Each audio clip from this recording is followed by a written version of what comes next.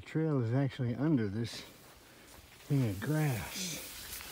It's just basically, it's waist high. You just have to needle your way through it. Fortunately, I'm wearing wind and rain pants, so I'm not gonna get wet, but all this grass is covered in dew and the rain from last night.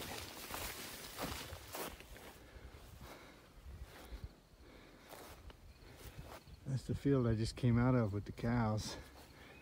I don't know how often they rotate them from one field to the next, but this one looks ready to eat. I have no idea what prompts people to do this, but I think hikers are responsible. They get bored and they might maybe started as a fire ring, and people just kept adding rocks to it as they go by. It's kind of funny. Not recommended by the ATC, but in this case, who cares? It's pretty cool. As it turns out, there's several of these piles, and this would not be something hikers would put enough effort in to do. They would do one collectively, but not a bunch of them. It's hard to say if this was done by trail engineers who were collecting stones to be used for steps or rerouting the trail or something like that, or if this is some kind of burial mound. I have no idea, but they're everywhere. And I've seen at least a dozen of them now, and they just keep popping up. So I have to believe it probably had something to do with how they built this trail in the early years. But if anybody else knows an answer to this, I'd love to hear it. These are almost burial mounds, mausoleums. I don't know if that's possible, but I don't have any other answer for it.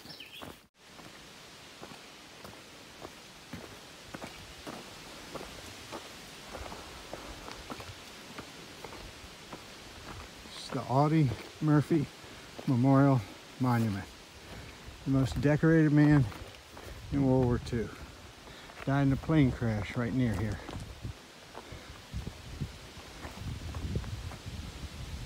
And this is Memorial Day weekend.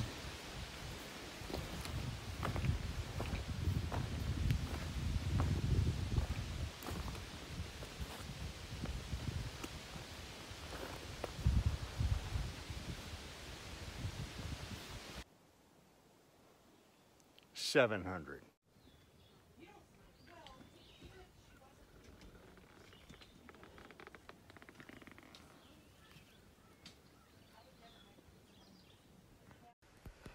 Another hiker named Durden captured this video of me descending the north side of the Dragon's Tooth climb. It has no audio, and it's kind of choppy, but I love it because it looks like a Buster Keaton film, which pretty much describes how I handle much of the AT. This is my good friend and college roommate from the Art Institute of Atlanta, Steve Owens. He picked me up at the trailhead after we'd finished Dragon's Tooth. Took me to Walmart, took me to Hardee's, took me to Walgreens, took me home. I showered, got my laundry done, then we had pizza and beer for the evening. Hadn't seen him since 1981. It was great seeing you again, Steve. It is absolutely a stunning spot.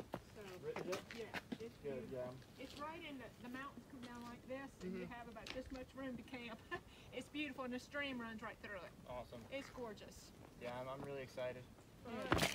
This is the longest hike I've ever done. I did this one. I did McCaffey's Knob a couple weeks ago, but we had a baby with us. She was on deployment, so she carried the baby. The baby carried. She's like 110 pounds. Oh my God. She was carrying like 45 pounds. She carried it the entire day. That's crazy. I was like,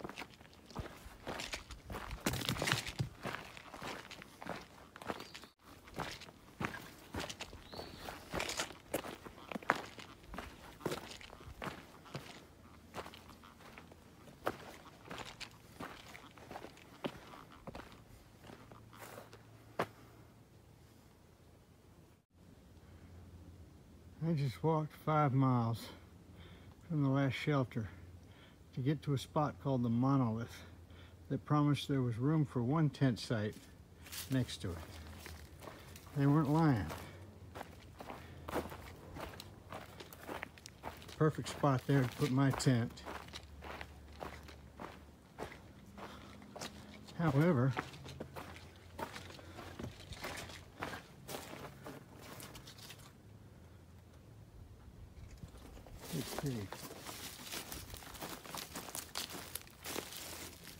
if you look at the angle this thing is at, and it's enormous, and the backside is leaning in this direction too, and all that appears to be holding it up is this one little log. That's holding it all up. I'm not putting my tent here, relying on that to keep this from falling on me. So I just walked 5 miles for nothing. So I gotta keep walking. I suppose I could tent under that rock. That looks stable, right? Must be built well because there's nothing holding it up. What do you think?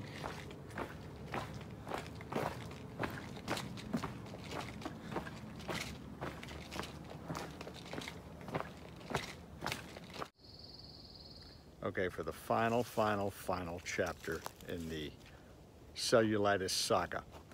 The antibiotic they put me on was called doxycycline. When they put me on it, they told me it's photosensitive. That means you should stay out of the sun. But at the time, it was raining, it was cold, I was covered in raincoats and gloves and long wind pants all day long, so I wasn't worried about it.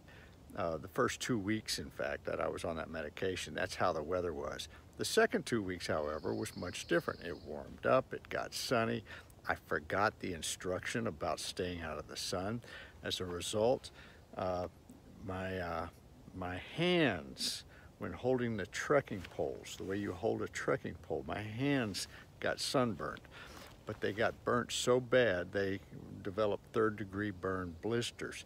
I didn't know what was causing it. I thought it was being caused by my trekking poles.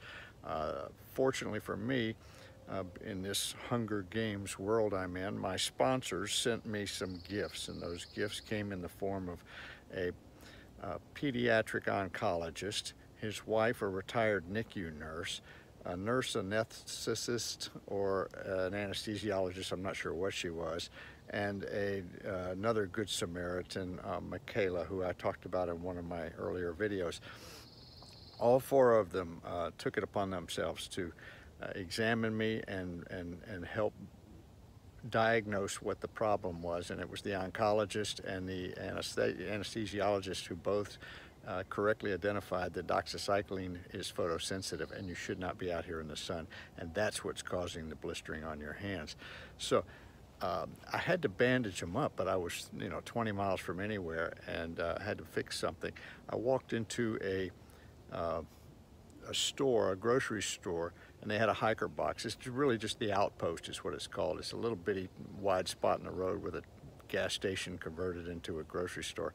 And their hiker box is full of items that hikers throw in there that they don't want to carry anymore, they don't need. And I always look through there just to see if there's anything I could use, and there was in fact what looked like giant bandages. So I grabbed a handful of bandages and I threw them in my pouch, and then the next morning I went to go bandage my hands up, and I discovered they weren't bandages, they were panty liners. That's a feminine product for you guys, okay? They were panty liners. They weren't bandages. But then I reasoned, well, they kind of act like bandages in a sense, so let's just trim it down and make it work. And Michaela was there at the time, and she did a wonderful job of taking my scissors and trimming down the panty liners to conform to my hands, and then wrapping that around the blistering, and then taping it on with KT tape, which you use on your legs, knees, and ankles. So Michaela did a masterful job creating the artwork that became my hands for the next couple of days. I covered that up with gloves that I found in another hiker box, and I just cut the fingers out of, and that held the bandages on. It worked very, very well. So kudos to everyone involved. My hands are now almost completely healed. They're getting close. But it was kind of a funny scenario at the time. I wish I'd have had pink KT tape, but I was fresh out of that. That would have made it all the better.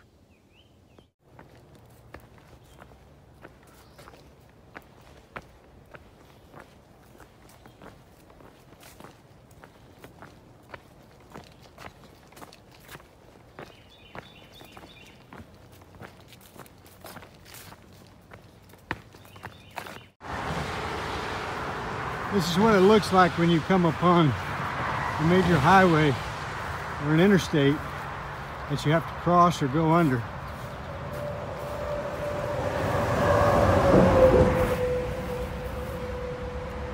Yeah.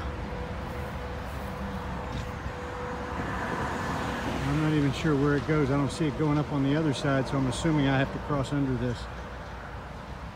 Unless it goes that way. Could. The double blaze you see indicates a turn. Usually when it turns to the right, the top blaze is offset to the right or offset to the left if the turn is to the left. It doesn't always happen. Some states and some clubs do it slightly differently. Some of them just put one on top of the other and let you figure it out. And we'll soon be back in the woods, away from all this noise. And another hayfield. But look at that. Wouldn't you like that? There's a little house on the prairie there. I bet it would eat out of your hand. Can someone get me something? What do they eat? What do they eat? Probably breakfast essentials. You think it was like a piece of a strawberry protein bar?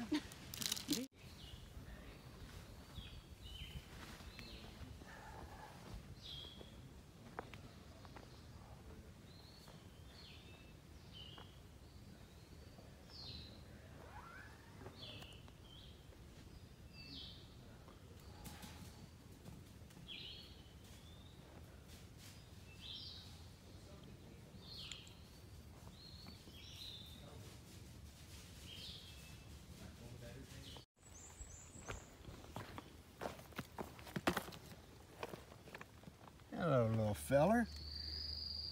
Oh, don't be scared. You're just the roundest little thing. If you were a softball, I'd throw you.